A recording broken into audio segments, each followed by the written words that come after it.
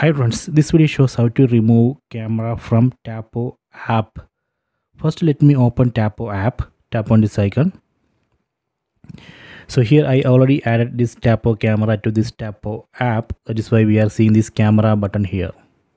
So I will show you how we can remove this camera from this app. Tap on the camera which we want to remove, tap on the camera button. Then tap on the settings on top right corner, settings icon, tap here.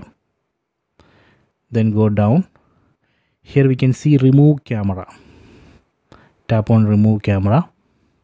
Then tap on remove. So please wait. Done.